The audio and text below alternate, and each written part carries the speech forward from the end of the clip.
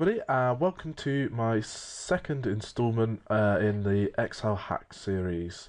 Thanks for all your comments from last week. I've just got a couple that I want to talk about. The first one is from Valandergo, who pointed out that some add-ins will stop the F4 hack that I showed in last week from working.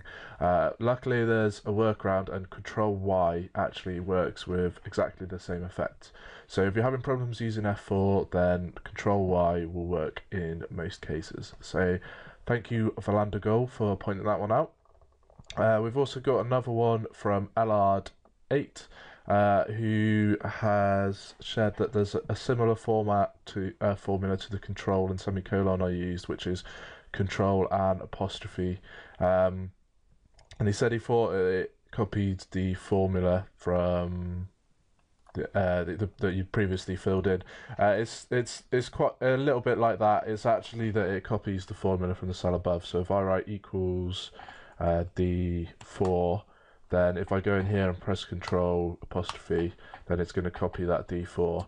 But if I went over here and press control apostrophe, it's not going to do anything because there isn't a formula there. Or if I went over here and did control apostrophe, it's just going to copy the value of the cell above. So it always copies the formula from the cell above. So control and apostrophe. So two very useful comments there. Thanks a lot, guys. So that moves us on to the hacks of this episode. So we've got quick number formats as one of our hacks, quick error handling, and then a sexy little interactive graph, which is very easy to set up and can give you quite a lot of kudos in the office. So let's get started with our first hack of the week.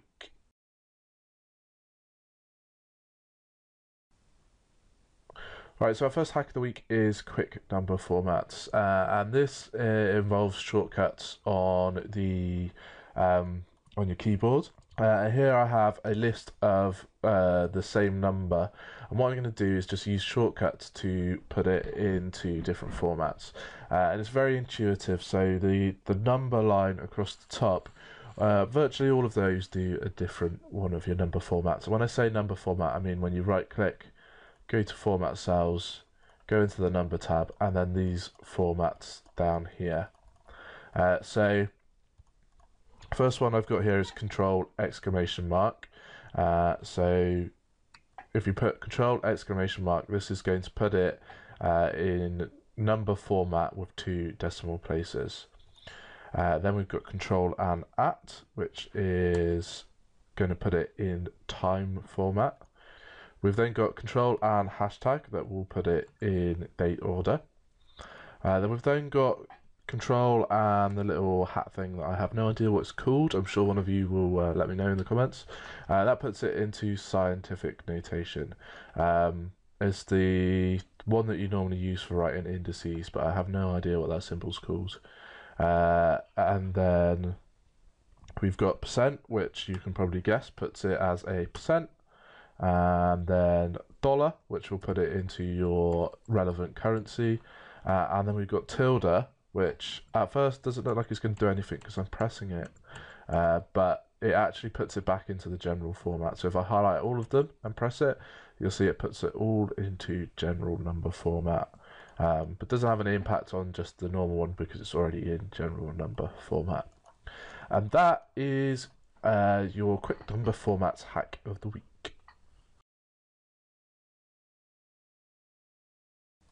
Right, next up, guys, we have a quick way of handling errors in your formulas, and here we have an example of an error. So we've got a list of numbers, and then we've got our formula which works out our percentage actual versus what we expected.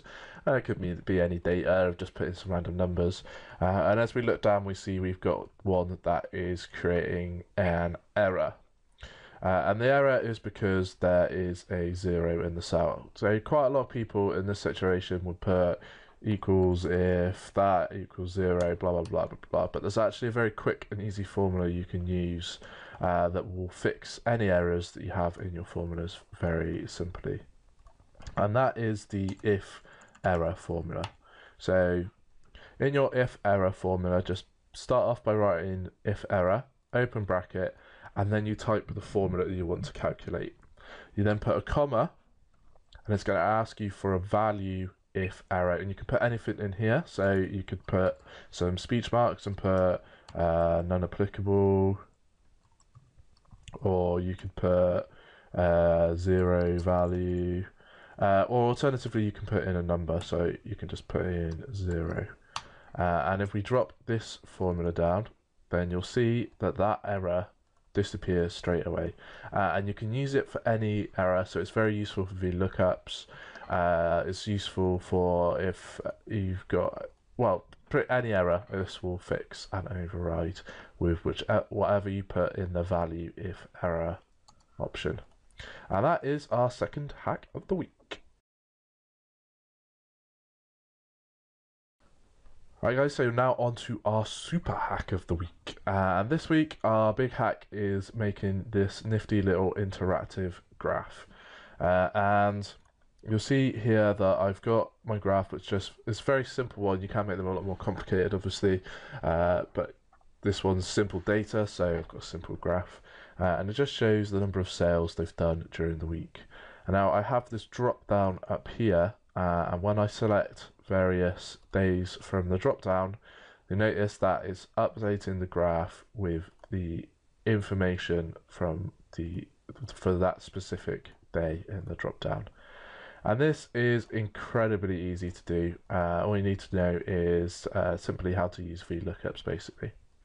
So in here, this is the data for my graph, and if we go into my data for the graph, you'll see that I've got my x-axis, and then my series just links into this area here. So we have our names, and that is as simple as the graph is. The graph just references these cells. It's then these cells that then are the clever ones. So they are a VLOOKUP, and if you haven't watched VLOOKUPs, I'll put the link to my tutorial on VLOOKUPs, and they look up this cell, and then if we unhide our cells here, we've got all of our data for each of the days hidden in here, and each one will, so if I select Monday from here, the VLOOKUP's just going to look up Monday in here and then fill in the relevant data for each of the people. And then we simply have our drop down. So when we select the drop down, the VLOOKUP changes, looks for a different row in this data, and then that in turn updates our graph. So very, very, very simple, but it is a very useful hack to do, because it means you can have loads of different potential graphs, but without taking up any more space. So that is it for our super hack of the week. If you have your own hacks, then please submit them in the comments below, and I'll give you credit for them when I mention them in the videos. And if you like these tutorials, please like or subscribe, or pop onto our Facebook page. And that's it for this episode. Thanks for listening, and I hope to catch you next week.